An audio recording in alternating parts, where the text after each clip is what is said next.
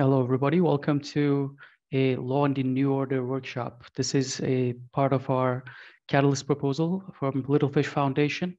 We're working with our attorneys from Tevetoglu Legal, who have been investigating a few topics that kind of are really important for the work that we do in decentralized organizations. And today's topic will be on DAO Legal Frameworks. So as a hopeful DAO, Littlefish Foundation wants to understand how and why we should incorporate, under what conditions.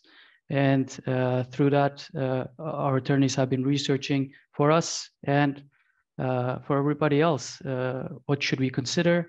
When should you consider incorporating? How you should do it for your DAO? And with that, I'm going to pass it on to Batuhan and Asena. Thank you, guys. Thank you. I would like to firstly share my screen if I am available. Let's check. Yes, we concluded a power presentation for you. So we will just go forward with this. Batuhan, please take the lead.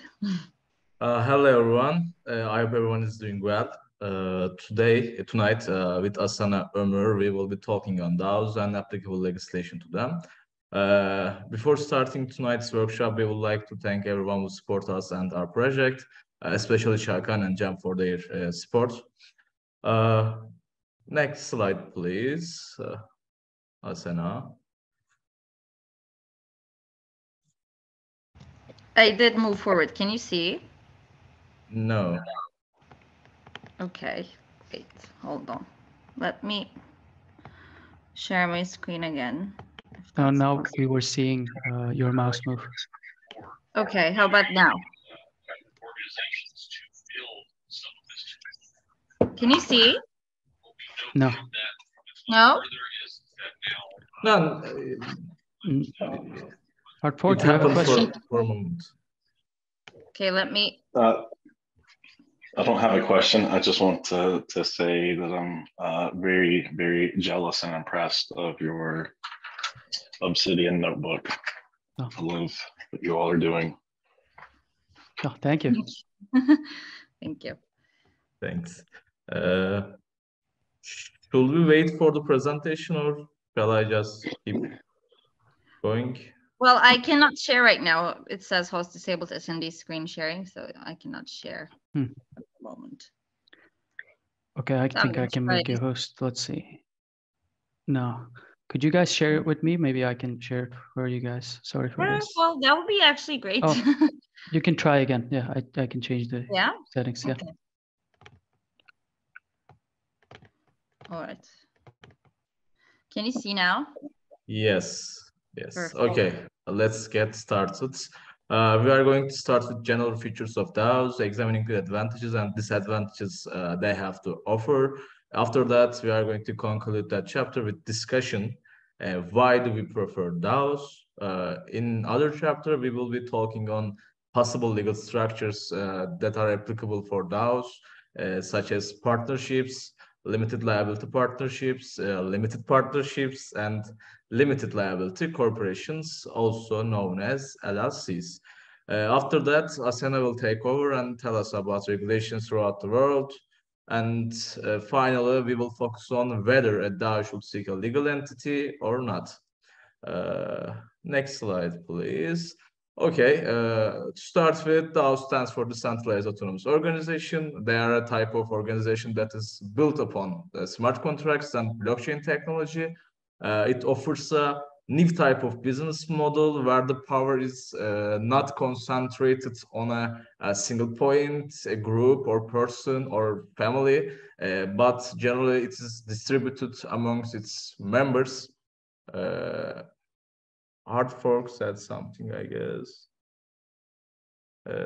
Okay, I will just keep going.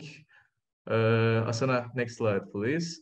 It's hard to tell the exact market cap of all the DAO tokens there is, but however, it is safe to say that market cap of top DAO tokens are now over $21 billion, considering the fact that DAOs are mostly in a development phase and the fact that they are relatively new. $21 billion is a quite respected amount, I guess. Next slide, please. Prominent features of DAOs actually form its name. DAOs are aimed to be decentralized autonomous and organizational. They are most operated on blockchain. The way blockchain technology works and the smart contracts make DAOs decentralized. These smart contracts that we are talking about determine the governance and structure of a DAO thanks to the wonders of blockchain technology, and therefore smart contracts. Functioning of a DAO can be determined beforehand, and the founder may not be the complete shot callers in the DAO. Its decentralized nature also enables the distribution of power amongst its members. Secondly, by the way, we are going to examine smart contracts in a different workshop, so I just leave it that way. Secondly, one of the most important features of DAO is it being autonomous. Even though DAOs don't have a governing body in principle, they have to be able to operate and function somehow. The governing principle and functions of DAOs are generally imprinted on the smart contracts, and after its establishment, a DAO can operate and function mostly without needing the approval or initiation of its founders. The autonomous body can exercise its duties and functions independently to some extent, and therefore it becomes an entity which is independent of its founders or members, which automatically functions in accordance with the underlying codes that DAO is built upon. And since the rules of DAO are embedded in the codes and no administration is generally needed, it eliminates the barriers of bureaucracy and hierarchy that we face in classic corporations. DAO's third and perhaps most meaningful feature, at least for me, is being an organization. Even though DAOs are built on codes and smart contracts, they are just more than codes and smart contracts. DAOs are the entities that people join together to fulfill a purpose. Its ability to unite people across the globe in something that people want to work on together is simply fascinating in my opinion. That's why DAOs are not just an organization that is built on smart contracts, but rather an exceptional and innovative international organization that extinguishes the distance between people, nations, and persons. Next slide, please, Asena. Why do we prefer DAOs? First of all, people want, and generally long for many things. Despite its search for independence, a huge part of being human is being dependent on each other. If not for the cooperation and the ability of humankind to work together, many wonderful features of our civilization would have not been established. Throughout the history of humankind, nations or group of people that managed to form an effective, practical, and relatively fair organizations thrive, prospered, and overcome obstacles. Many things and concepts that were revolutionary and innovative for their time eventually got old, became old-fashioned. Our current understanding of corporations and organizations struggle to address the needs of innovative projects and people. Also, as the corruption and bureaucratic formalities increase, the number of laws, number of regulations increase, and the amount of work needed to comply with them increased, the efficiency of the organization decreased, a legal and economic structure of the classic corporations and organizations start to be questioned. Current legal structures for organizations such as partnerships and companies are wholly regulated. Rights and obligations of said organizations are strictly set by the states, governments. For example, managing the treasury or voting rules, procedures, almost all of the features and functions of an organization is now decided in people's state by the governments and states. So it's not a flexible structure. Applicable classic law lacks the appropriate solutions, which is needed for new technologies. Almost everyone is complaining about the fact that judicial processes take so long. However, so far nothing seems to change.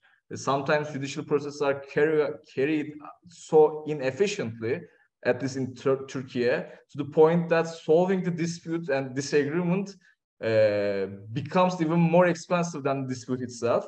Now it's the age of technology and digitalization. A new type of organization is needed.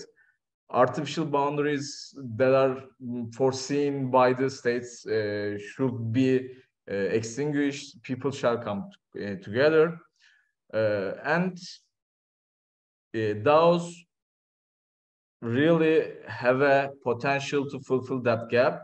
We can move forward, Asena. Okay, first of all, this is a table, and first of all, due to its digital and technological nature, DAOs generally cut across limitations set by geographical difficulties. People all across the world who don't know or trust each other now may come together under an organization that serves a common goal. In that sense, individuals become a member of a DAO and work with another, or even invest in a project. Even though getting rid of limitations that are set forth by the borders is sometimes perceived favorable, but actually it is not always the case. In the classical system, it is hard for individuals to invest in overseas projects or companies. It's quite scary and challenging because the law system is different, procedures are different, the language is different. So it is, and it's an obstacle to invest in overseas projects. But thanks to the underlying technology of DAOs, individuals can and will know the procedures and consequences of each action beforehand, because its nature enables it. Can you move forward, Asena? I just talked about that. One more, please. Rules of DAO are predefined and transparent, also verifiable. Since the rules are always clearly verifiable and the member will join the DAO by accepting the rules of the DAO, more importantly, these actions and consequences are generally executed automatically and autonomously by the DAO itself. That's how the DAOs offer to solve trust problems of its members or amongst its members. Unfortunately, there are more than countable cases where corrupt managers or founders of a company fraud its investors or embezzle the assets of the company. We see it every day, and DAOs has a solution for that. Blockchain, thanks to the blockchain, the transactions and accounting of DAOs generally recorded in its blockchain, which enable the members of DAO to audit and follow transactions of the DAO, so they can constantly check how DAO is doing, what assets it owns, or what transactions it concludes, etc. This way, it offers a relatively more trusted accountability. Asena, we can move forward. As you know, it's always cheaper to think of something rather than doing it. In business life or in almost every aspect of life, it is same. People with ideas generally lack the necessary capital to realize their project, to perform their project. DAOs has a potential to solve this problem. Even the individuals with relatively small capitals are incentivized to invest in these projects, and it's possible and therefore in my opinion, fascinating to raise a great amount of capital out of small amounts put by many individuals. Over a minute, Asana, we can move forward. In comparison with classic corporations, DAOs have a relatively democratic decision-making process. Since the power to manage the DAOs is generally distributed and its technological feature makes it easier for most people to participate in process of decision-making. Decentralized governance makes it more reliable and possible. We can move forward, Asana. Next, please. Also, many corporate decisions are meant to be kept private and unknown to its competitors or even to its shareholders, members. This advantage allows businesses to stay ahead of the competition by keeping their data and strategic plans hidden. In contrast, a decentralized decision-making process allows information to be widely accessible, making it more difficult to keep information confidential, at least within the DAO. To ensure confidentiality to some extent, yes, DAOs may prefer or use private blockchains that prevent unauthorized access. But even if they use private blockchains, the usage of blockchain may provide some confidentiality against outsiders. But in principle, the information regarding the decisions that are taken and executed by a DAO through smart contracts and blockchain will still be widely accessible to its members. This situation may be undesirable for a DAO because sometimes there is such information which is meant to be kept hidden even from the members of a DAO. We can move forward, Asena. Cybersecurity, as digitalization continues, more it is possible to face new cybersecurity challenges. In that regard, DAOs may be more susceptible to fraud and hacking or hijacking the data and etc. more than traditional organizations. And since their very existence and function is based upon smart contracts and codes, software, they are more vulnerable to cyber attacks because those are decentralized. No central authority is responsible for its security. That is one of the challenges a DAO can face. If hackers gain an access to organizations' computer systems, they may steal funds or user data or any kind of data. We can move forward. And finally, the lack of defined regulatory structure. And it is the primary barrier when it comes to DAOs. The majority of countries throughout the globe have not properly stated their legal position on DAOs. They are still silent, and this may impede organizations' quick development. Their worldwide character and international membership make this scenario much more difficult. Uniform or almost identical legislation throughout the world would hasten the emergence of DAOs, but it is unfortunately very unlikely, at least it seems so. We can move forward, Asena. Now I will talk about legal structures for DAOs. We can move one more, Asena. DAOs as partnerships.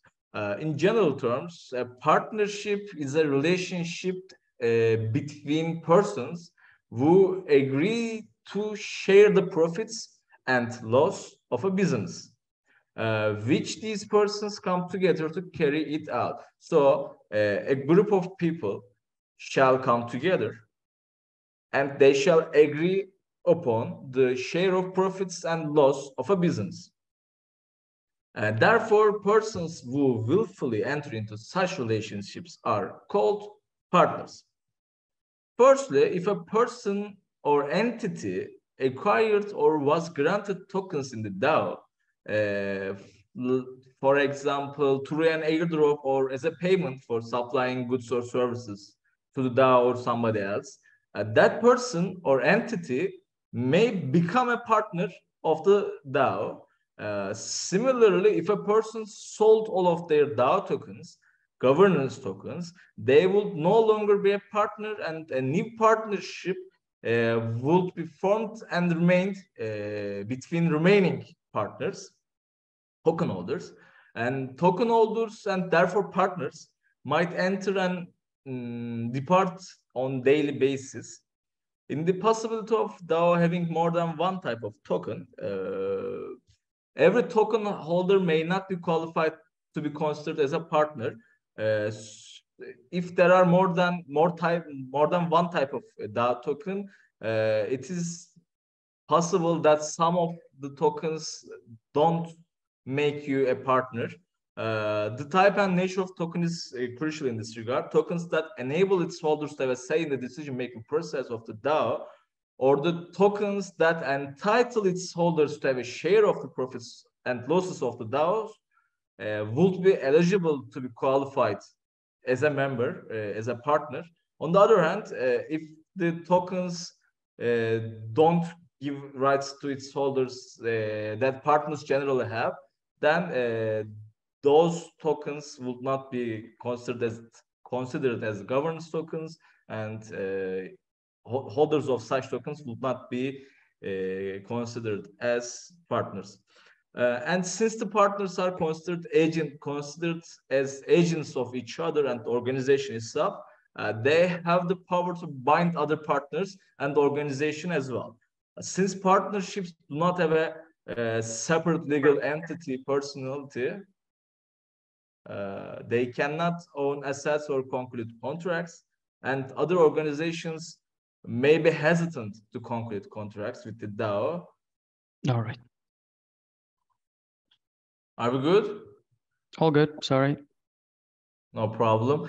And more importantly, partners are jointly and severally accountable for the DAO's debts, obligations, and errors.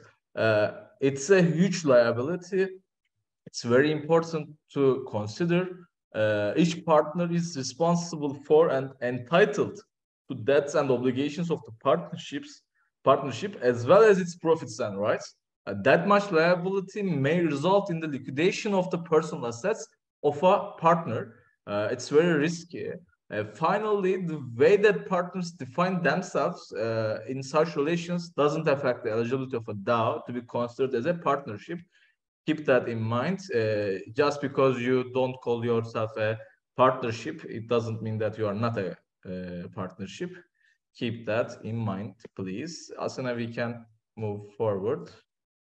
DAOs as LPs and LLPs. Limited partnerships are again a type of a partnership. However, in limited partnerships, liability of at least one partner is limited. While in general partnerships, every partner is personally liable for the debts and obligations of the partnership. In limited partnerships, LPs, there is at least one general partner that has unlimited liability. And limited liability partnerships, LLPs, on the other hand, are also a type of partnerships in which all of its partners have limited liability. In comparison with limited partnerships, as a rule, every partner of the limited liability partnership has the right and possibility to be involved in decision-making procedures. In limited partnerships, generally only the general partner has the right to make decisions, whereas the limited partner only makes a financial contribution. Since LLPs and LPs provide a limitation on the liability of its partners, they appear as an eligible candidate to address the shortcomings of partnerships.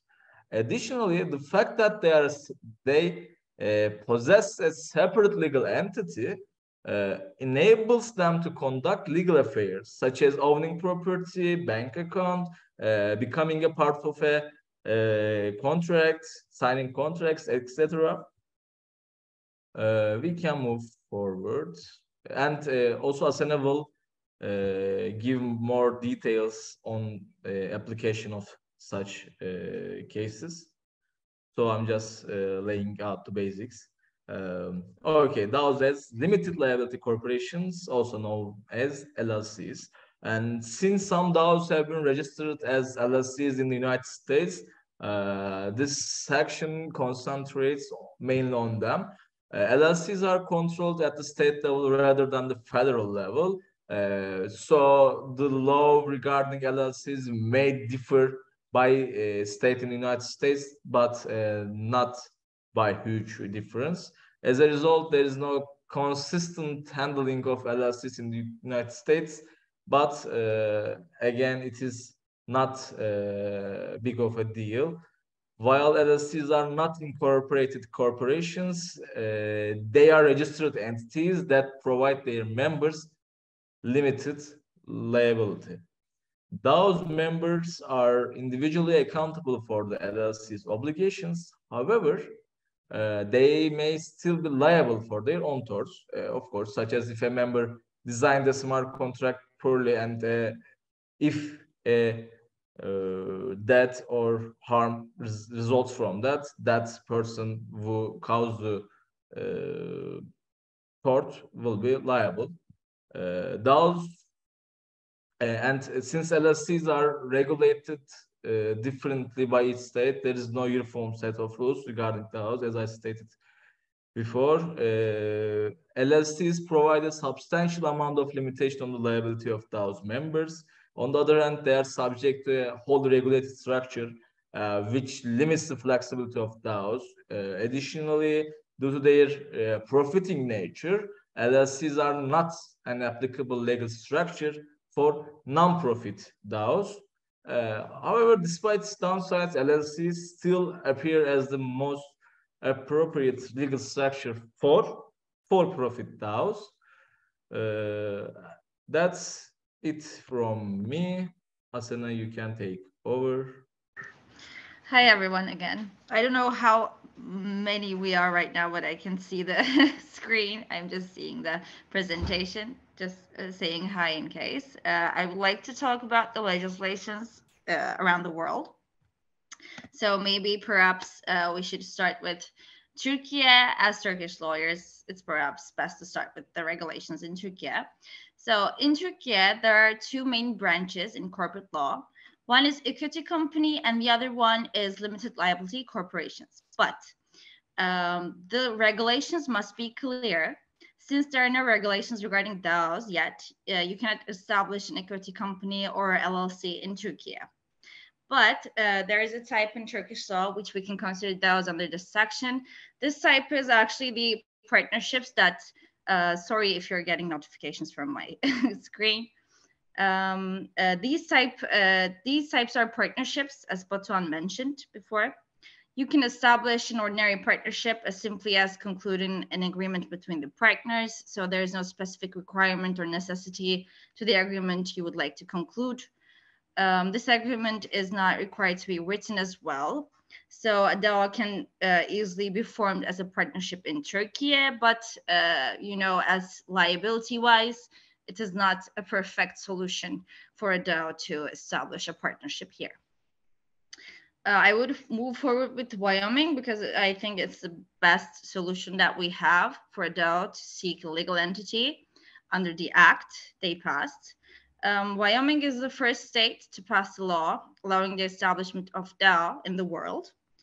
Wyoming recognizes DAOs as limited liability corporations. So any law which is applicable to LLCs is also applicable to DAOs. So according to the regulation, DAOs are recognized as a company, can own physical assets, real world assets, can carry out legal affairs, transactions, employ workers, and have a bank account, and etc. So long story short, DAOs can operate as a legal person fully in Wyoming. So the Wyoming LLC law allows for either member managed or algorithmically managed DAO companies. However, an algorithmically managed DAO can only be formed if the smart contracts underlying it are capable of updates or modifications. So this means that Wyoming LLCs formed under the law will have to maintain some degree of centralization and human control.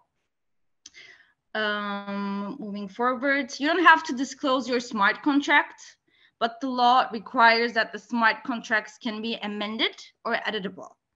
This can be a challenge for DAOs, in my opinion, because smart contracts are immutable. So this requirement can cause DAO to replace the smart contract wholly from the bottom to the top, as I would like to say. The law, the act, also states that the records of the DAO can be examined by the authorities. So this actually means, for me, in my opinion, that you'll be under surveillance, such as other LLCs among the states. We also have Vermont. I would like to move forward with that. You can register your DAO as blockchain-based LLCs. With this act, a DAO can enter into a legally binding contracts and other legal affairs that a LLC can do. It also protects its owners, managers, participants from undesired liabilities. So it kind of limits the liability that you will have as a partner. As in Wyoming, it's kind of similar. LLC provisions will apply to these companies as well. You can govern your DAO entirely or in part through blockchain technology. And so you can vote your actions by using blockchain-based smart contracts. This regulation also provides LLC-like liability protections to DAOs that register as such. However, the law is essentially an amendment to the current Wyoming LLC Act. So one have to look at the LLC Act in order to understand Vermont as well. And they're kind of similar. The amendments only kind of bring more liabilities and obligations on DAOs in this manner. We also have Tennessee, but this is extremely similar to Wyoming law. So if it's okay with you, I would like to pass Tennessee.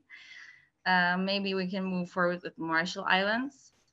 They also recognize DAOs. They can only be established as nonprofit limited companies and memberships, and they can be registered on blockchain. So if you're looking to establish an LLC, I would prefer for you to go to Wyoming or Vermont in this manner.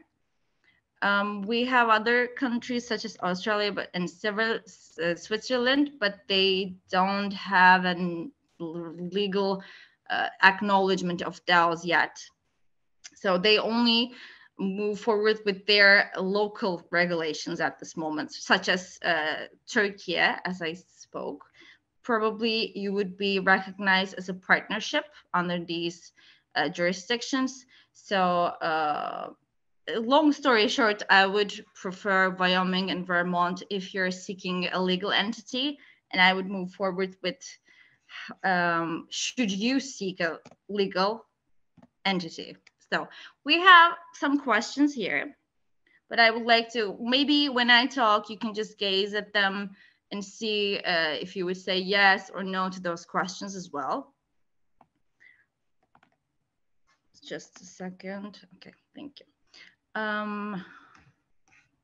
In case if a DAO can be considered as an ordinary partnership, as Batuhan mentioned, partners are personally and fully liable for the debts of the partnership. So if you can be considered as an incorporated company, the partners of DAO will only be liable for the amount of capital they provided. So the question is this: should a DAO seek a legal entity if you can bear those liabilities and they are kind of personal?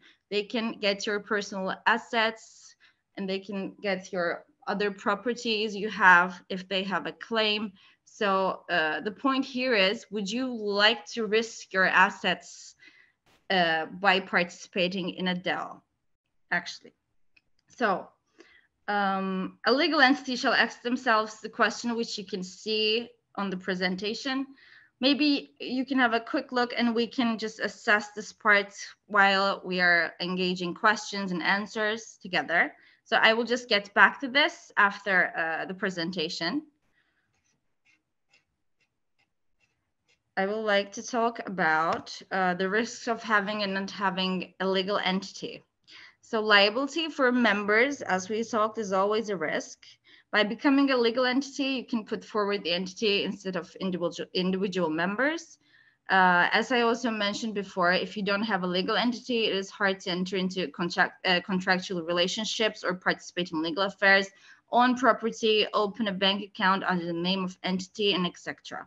So if an entity is not legally acknowledged, this can result in holding the founders or even participants of the DAO as solely and personally responsible for DAO's actions. What I mean by DAO's actions is voting or the coding or the smart contracts and etc. So by concluding a legal entity, this liability can shift from a real person to the entity itself, but please be aware that a partner or a founder can be liable up to the amount they provide to the entity as a capital. This also resembles that you will only be liable with the amount that you put into the DAO. The real deal here is that even if you don't become a legal entity, at any claim or damage occurs from a third party against you or your DAO, the relevant jurisdiction may deem you as an ordinary partnership. So in a case where we think that we don't want to become a legal entity, if a third party claims that we did a damage or a damage occurred because of our actions, the jurisdiction can claim or deem us as partnership, which means that the partners of the entity, the partnership, will be liable with their own assets and own property if the claim is not satisfied at any point. Moving forward with this. Another risk of not having a legal entity is that you cannot be deemed as a legal entity. You may not also pursue your rights or your claims your DAO will have. In my opinion, this issue is, of course, can be arising if you're working with third parties or if you will have any claims as an entity, but not as an individual. So the main risk of having a legal entity is the fact that with having a legal entity, various number of legal regulations and bureaucratic actions will be applicable towards the entity. For example, we can say if a DAO is registered as LLC, almost every legal norm that is applicable to LLCs will also be applicable to DAOs. Also, registering your entity may cost you a few bucks, I would like to say. I'm moving forward with this part. So how to create a legal entity for a DAO. If you want your DAO to be part of legal contracts, to employ people, to own assets, and to pursue its rights in courts, you need to create a legal entity for it. So this will make it clear to founders and participants what their liabilities are, and applicable law and regulations will be clear for you. And there will be no ambiguity about the DAO's legal status, which will provide much clarity and predictability for the entity and the partners as well. There are two main types of business entities in the United States. We talked about Wyoming, we talked about Vermont. So in order to create a DAO in Wyoming, the DAO must be registered. In addition, in order for the DAO to be governed by smart contracts and be managed by the members, a statement establishing how the DAO will be managed must be issued. So additionally, in order to register a DAO in Wyoming, one must have a Wyoming registered agent who meets the statutory requirements. So there will be a lot of documents, there will be a lot of roads to go down, in my opinion. And if you want to create a legal entity, you may do so in either Wyoming or Vermont, both of which have similar requirements for LLC formation. And any individual, no matter where they are located, can start a DAO LLC in the USA. So that's the whole representation I had for you. Maybe we can move forward with the questions that you may have, and we can just get back to the question and the most important part in my eyes, the questions, the list we have here. Thanks, Asena, Batuan. If you guys have any questions, Thorsten, please go ahead. Yeah, thank you for the presentation. I think it's good that we more or less start talking about legal implications of stuff which we're doing. Just perhaps kind of two questions or one question mainly, or an observation. This liability topic in itself has different dimensions in itself. So there is a tax liability which might kind of occur, and which more or less has to be dealt with. And the other question is actually kind of like lawful action of members of the DAO and the consequences out of that one. Yeah. So the LLC, my understanding is kind of orphaned, and the tax liability lies actually still with the individual, and the declaration has to be done that way. And it depends also on the recognition of the country in which the person who is part of the DAO is actually tax resident. So for example, I'm in the UK, and the UK in itself for a while didn't recognize actually kind of the way an LLC was recognized in the US. That's sorted out now, but that might still be the case with other countries. So while I get it from the legal protection perspective, there are other questions to be answered. Do I see that correctly? So it's not just like, oh, should we do it or shouldn't we do it? Kind of, it looks like a good idea, but it also then means that by a sudden you as an individual more or less have to deal with the IRS, for example, in the US, which you wouldn't have to do under normal circumstances. So while you're pointing now to US DAOs, what is the reason why you're dismissing other structures? Are they just not appropriate? I mean, kind of like we're looking, for example, at the Cardano Foundation, which is based in Switzerland. And for sure they're actually in general the same. Generally, all jurisdictions would deem a DAO as partnerships, in my opinion. Okay. That's why we didn't move forward with those. Yeah. So they have to be recognized if they're opposed to a claim. It's more like okay, so it's the question then is kind of like where you have to pay tax and how do you get out of double taxation in that context. Yeah. Well, we actually did a taxation about cryptos maybe, but not specifically to a DAO. We did a proposal regarding that, but I don't know about like, should we talk about the taxation here in Batu? Taxation is a different and a topic that has to be examined more widely. We didn't really get into that stuff, but it's an excellent question, and depending on the member of a DAO or where DAO is established, it changes the tax consequences a lot. So it really depends on the member of the DAO, and more individual and specific legal examination shall be done, in my opinion.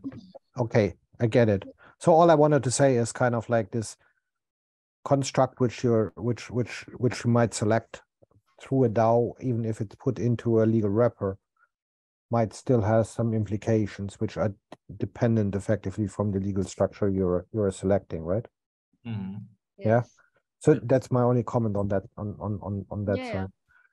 Yeah. And the other one is, do you have any experience or do you know of any cases where liabilities, you see, even if you have a legal structure which is limiting liabilities of effectively the shareholders or the partners it doesn't mean that unlawful behavior in itself does get the same level of protection. So if I, for example, break the law, let's say I break data privacy law as a DAO, and the regulator is breezing over me, then at the end of the day there is still a liability which kind of like has to be recognized. Do you have any? And that's a concrete case. Yeah, data privacy law in Europe is quite prominent. So.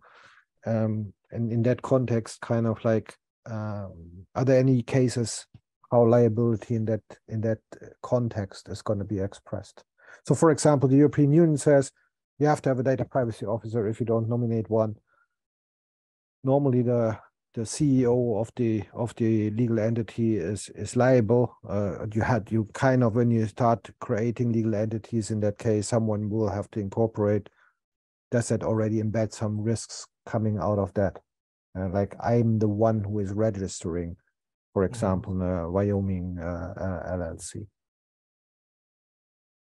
Great question. We didn't really come across a case involving DAOs in this regard, but the same, the applicable rules and legislation for a classic LLC or corporation or partnership will be applicable to DAOs depending on how it's qualified, how it's considered. Yeah.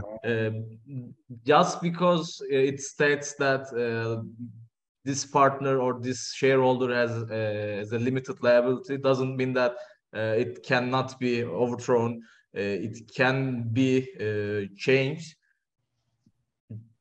Mostly in cases where there is an intention to avoid or background the law itself, then the in Turkish law it's possible to retain that liability from the partner or shareholder if it has to be done to be fair. So it doesn't really give you a absolute protection in terms of liability. Can I ask the last question? And I just want to have your opinion on that one. DAOs in itself can have different forms and shapes, and for sure also sizes.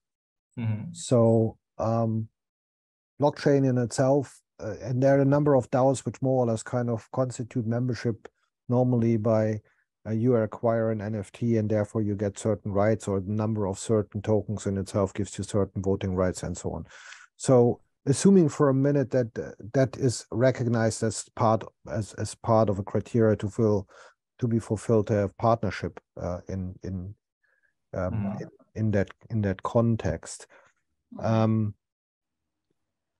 do you have any cases where actually the size of the organization is becoming so big? I mean, then obviously, not obviously. So the question goes in the direction like there is more and more legislation coming out which says you have to do a KYC and AML background check, just more or less for law funders or for certain things. It's quite easy kind of to buy effectively an NFT, but that doesn't mean that you effectively know the individual behind that. It might just be an avatar.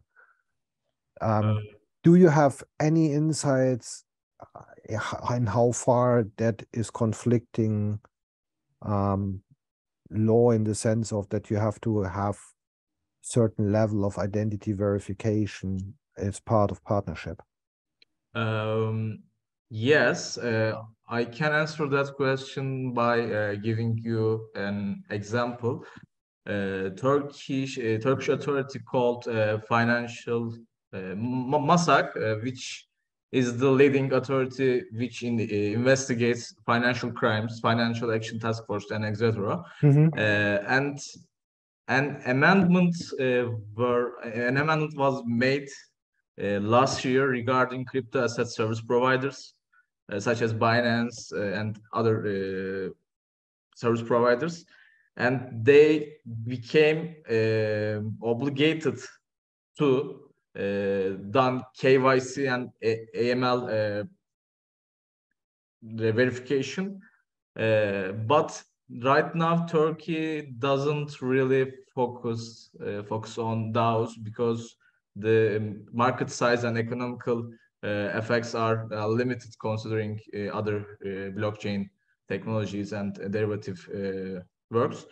But in near future, we think that DAOs will be subject to KYC, AML, and other relevant legislation. Turkish authorities and, as far as I know, other states' authorities don't really like the anonymous side of this technology, so they want to know who is behind it. Thank you. I thought the same, but good that you confirmed that. Yeah. Yeah, we think it will come in the future, but the main point here is actually for us right now is the liabilities of the members. So, well, I would say a DAO can lose potential members who would otherwise support DAO, but worry that memberships would put their assets at risk. So that's another question to be arisen, I think. Maybe. Members would be like, well, if I'm going to be liable for my assets of my own, if someone does a wrong and they cannot find a person to take this claim to, and they just find me as a partner in the DAO, then what should I do? It's like a question to be asked. So that's why we actually prefer, I wouldn't say prefer, but you should seek out, you should eliminate and evaluate the questions here and just decide on whether you would take a risk or not. But also not taking a risk comes with such liabilities, documentations and KYCs and other stuff that we talked also. So this is actually a thing that you would have to evaluate at the end.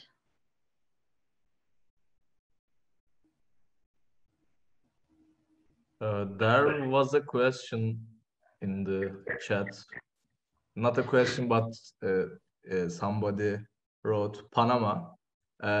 We know that Panama had a bill regarding crypto assets, blockchain, and DAO. But as far as we know, that bill was under consideration, and the High Court was examining the bill, so we didn't really give much space in that. Maybe we can add, if it's a requirement, we can add, I think. Yeah. But there was a High Court decision pending on that bill, whether it will be enforceable or not. Okay. Do we have any other questions?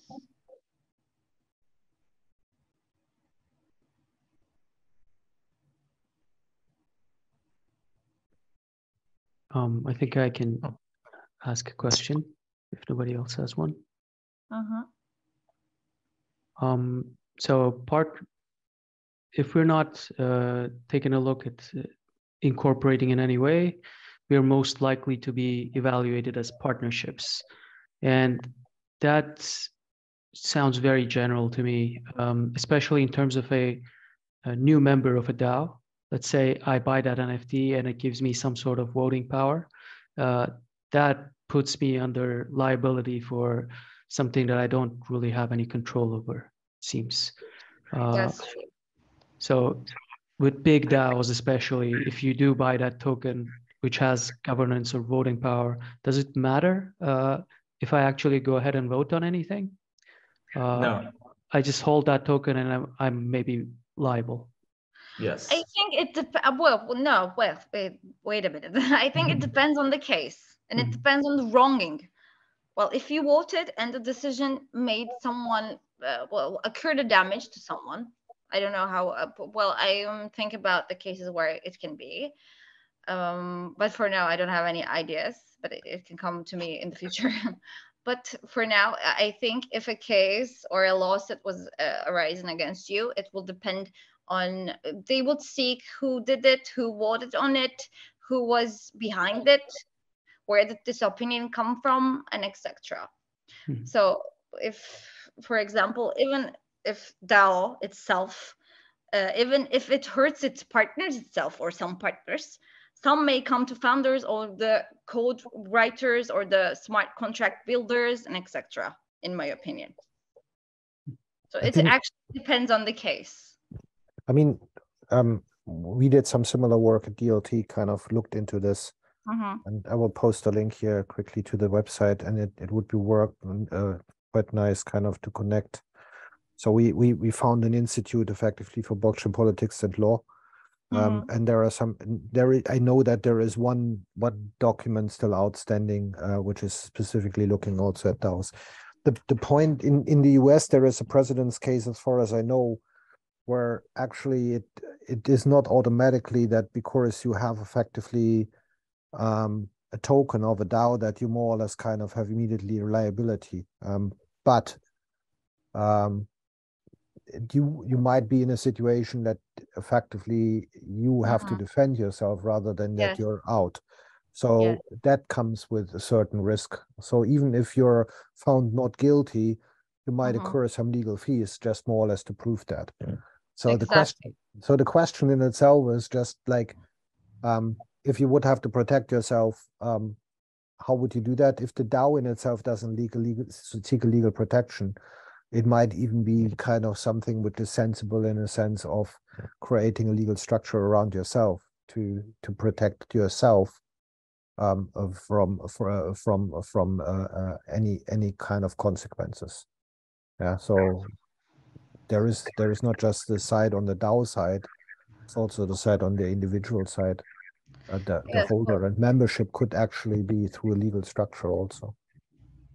Well, in my opinion, some partners, even when they're voting, they may not know the consequences of the actions as well. So they must prove that they didn't know, but they still have a voting right. So that's actually the main confusion of this entity. And I don't think a jurisdiction or a court would understand that he's not an expertise on this topic. I wouldn't think they would recognize that and understand that at some level. That's the risk. I think the main challenge comes out of the fact that you don't have a classical legal representative as such in a DAO. You have effectively a consensus mechanism. Yes. And as you're part of that one, it becomes really difficult kind of to prove that it's very hard to prove that. You cannot say that, oh, I didn't know, but I still voted, or I didn't have any opinion on it. I didn't vote, but I didn't know either. The question in itself then also might be, could you have known, or did you know and you just didn't do the right thing? Yes. Yeah. Well, so that's the main risks we're trying to point out here. Yeah. So it's let's put it this way, for someone, and the consequence in itself is not just a financial one, it could also be a legal one. Yeah, so kind of like if you're breaking law, some of the consequences in itself, normally it's a financial burden on you, but there is also legal liability from a criminal law perspective. Yes, that's true. And that could be something which is something you would want to avoid if possible. So that's why there are a number of requirements coming in, and unfortunately some of the law which comes in is not necessarily kind of specific for the blockchain space and doesn't kind of take up the innovation. It just looks at it sometimes in a pretty dull way and say, okay, it compares it to cases which are slightly differently positioned. Yeah, so an LLP has effectively kind of like something like a known shareholder table in most of the cases. And that actually then means, okay, the voting power is clear, the people in itself who have to vote is clear, the procedures in that context is clear. And with DAOs, that is also slightly different. Doesn't mean that it works less effective, but the liabilities in itself are not omitted just due to the fact that we say we have a DAO and it's decentralized, that autonomous. I agree. Yeah. So in doubt, you have to prove your innocence rather than you're innocent because you didn't know. That's kind of, I think, the default position. Yes, that's the hardest part. That's the hardest thing to bear. And I feel like none of the DAO token holders are aware of this, and it might be an issue with some big DAOs. Yeah, well, I mean, the point is, don't do anything stupid, number one. Number two, be aware of the law, and that's kind of probably the hardest, because in some cases that's not as easy as it sounds. Yeah, so if you, simple example, if you have just one member of the DAO, which, for example, sits in the European Union and who is negatively affected by what the DAO is doing, effectively the full force of the data privacy law of the European Union comes onto you, which says, oh, you did some business in the European Union. Do you have a data privacy officer? You have to abide the law, even if you're interacting with someone in the EU from outside. So, and this kind of things are becoming actually the real risk, because the penalties from regulators in that context can be quite significant. Yeah. So, and might actually kind of prohibit a wider adoption of this kind of structures, specifically in a corporate environment, because the risks which are associated with it are not yet fully understood. Yeah. Thank you, Well, Torsten. Could we get in some more questions as well? Sure. Robert had his hand up. Sorry, I set up. It's fine. I was just gonna say, I forgot. I was gonna say it's also hard to find a party who occurred the damage if you're like, it's a worldwide entity anyway, so it's hard to find a contact, I would like to say, and sue them in a jurisdiction. They are also, well, we're talking about risks, but there are also some back ways that a DAO can maybe avoid some legal structures as well. Okay, if there are other questions, we can talk about that. Hi there. Good morning. It's pretty early in the morning, so this is not going to be a particularly lucid sort of question. But I also joined in this room just slightly midway point, so this may have already been answered or not. I just want to go back to basics and just ask you from a legal perspective to define a DAO, and also what is the problem being solved by them? I'm not saying this is just a question on definition from a legal standpoint. There is not a uniform definition for DAOs in terms of law, at least not in Turkey. Actually, in Turkey, there is no legislation specific to DAOs or any court decisions or etc. DAOs offer to solve the shortcomings of classic corporations. For example, foreseeability, accountability, and etc. Also, blockchain technology and smart contracts makes it possible for the members of DAO to see, follow, audit the transactions of the DAO and keep up with the records. Also, it has a great crowdfunding potential. People all across the globe can invest small capitals to raise a great amount of capital within minutes. So I know there's no legal, generally good legal definition of DAOs at the moment, but more interested to know, what is your definition of a DAO? From your legal perspective, how would you attempt to try and define what a DAO is? From legal standpoint, DAOs tend to be considered as ordinary partnerships. An ordinary partnership is a partnership where two or more people come together to pursue one business to gain profit and etc., to share the profits and loss of a business. It generally applies for-profit DAOs. It's not applicable to non-profit DAOs, but from legal standpoint, since there is no definition of DAOs generally in the world, ordinary partnership comes to take over. Okay. This just following on a little bit more to some other points that Thurston sort of raised as I was listening to him. Largely, push back on this too, by the way. But largely the purpose of trying to come up with a legal structure is to provide, one, an interface to existing legal systems and governance structures of nation states.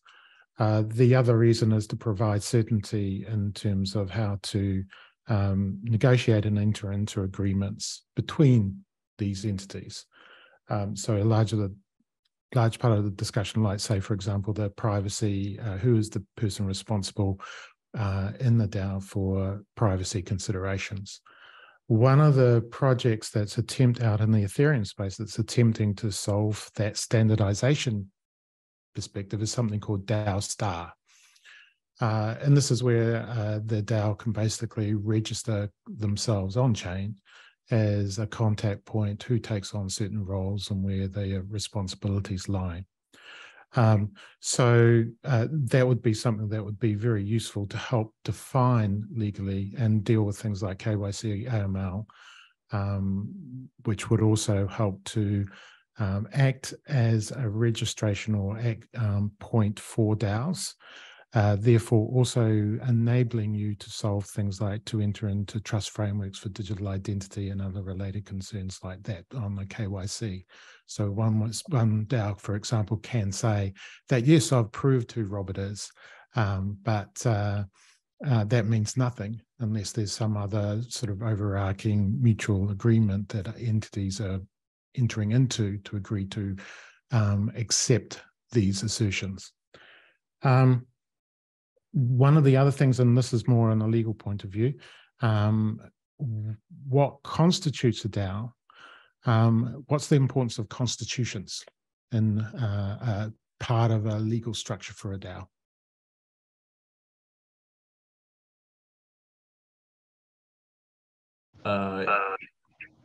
Again, as I said, since there is no definition for DAO, we cannot say that from legal standpoint that if this happens, if these requirements are met, it's a DAO.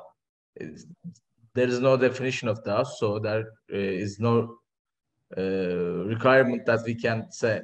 It works vice versa in this context. For KYC and AML procedures, obligations, again, it's important to first define what category DAO falls into. If we determine that, depending on DAO's nature and applicable jurisdiction, then we can examine who is responsible for KYC and AML obligations. Yeah, I agree. And in addition to that, even if we do not seek a legal entity, or a DAO wouldn't become a legal entity, in most jurisdictions, if there is a claim or a lawsuit against them, they will be like deemed as a partnership. So what we're saying here is maybe instead of dealing with deeming as a partnership and being liable, all the partners or the members being liable towards any claim, we can maybe limit this and just put a position and just switch this to the entity itself rather than the members to it. So if, in my opinion, if a lawsuit was brought against a DAO or its members, everyone is liable with their assets. So actually, this is the main point, in my opinion. Maybe maybe that's your question, or maybe that answered some of your question. I think the main thing I was trying to get to is we know that the current legal systems around the world don't know what a DAO is, more or less, yes, is what we're saying. So we treat them as a general partnership. So what, I guess my set of questions here were framing what does the future look like? So first of all, how do we define legally what what do we think a legal structure looks like for a DAO? What are we trying to solve for, i.e. the problem? You know, why do we need a DAO legal structure versus, say, versus all the other existing type of legal structures out there, from charities to limited partnerships to incorporated societies, all those sort of different things. So why do we need a new structure? One of the answers to that might be, well, what does a pan-jurisdictional organization look like that isn't a large pan-national corporation?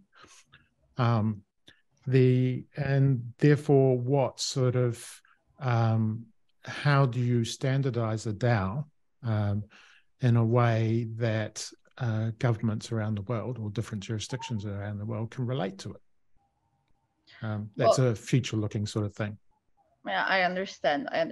Well, the main point, it actually falls out of the scope when we talk about partnerships. But at the end of the day, a jurisdiction would probably try to fit a DAO to a legal structure that they seem appropriate for them as well. So this actually conflicts with the purpose of the DAO as well. That's true.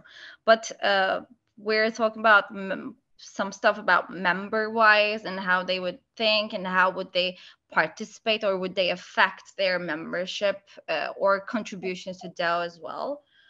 So I understand your point, and the DAO is actually, the point of a DAO is being decentralized, not being regulated under a government and etc.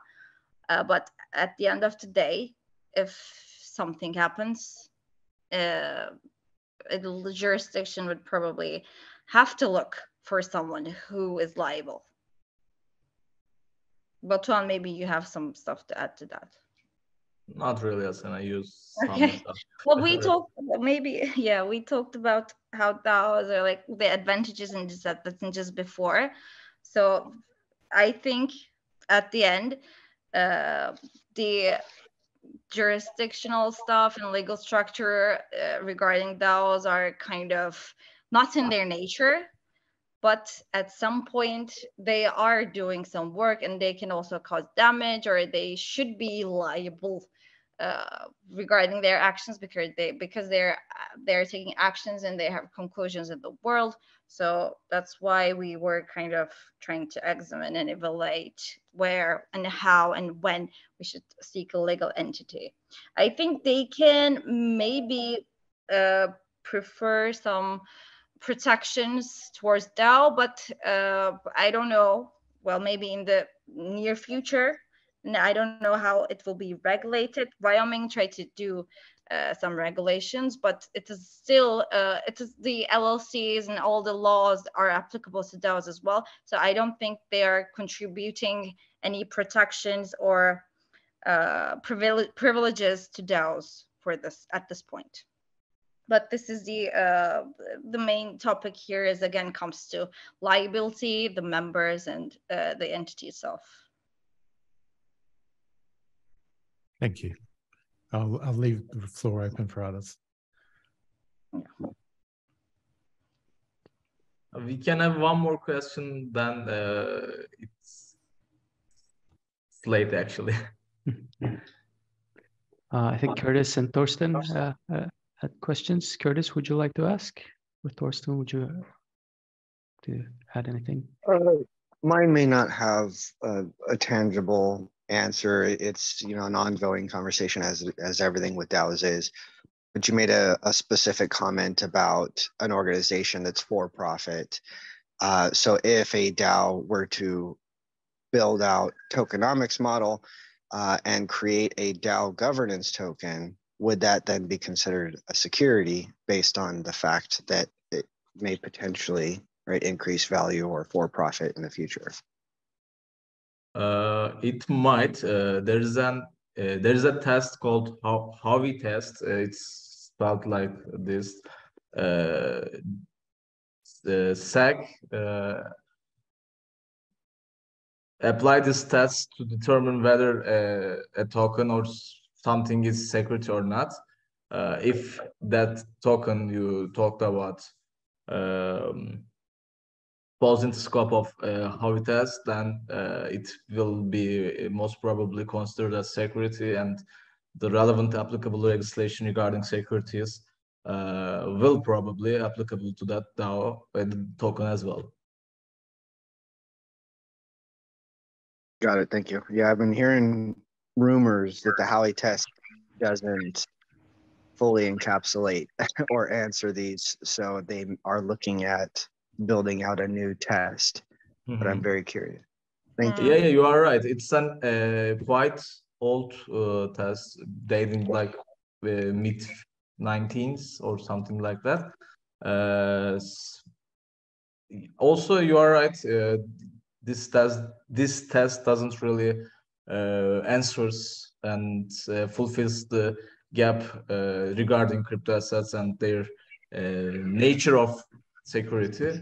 But we are not aware of any new test that has been publicly shared or known. Thank you, Curtis. If you could take one last remark from Torsten and then wrap it up, would that be okay? Gladly. Yeah, great discussion, guys.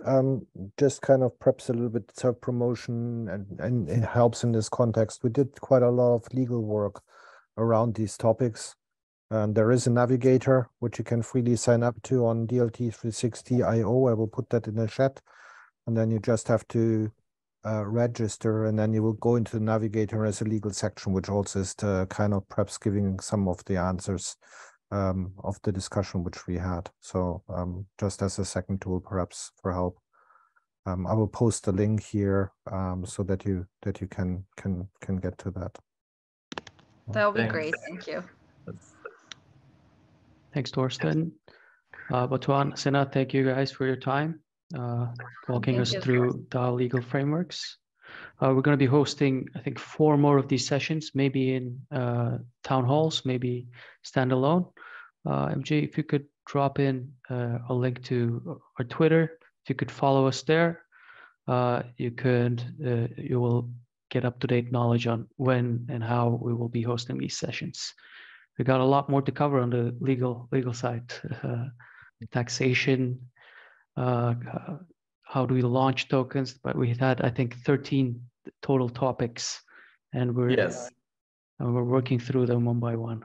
We're the 3rd or 4th one now. So looking forward to the next session, guys. Thank you. Thank you all. Thank you. Thank you. Thank you, guys.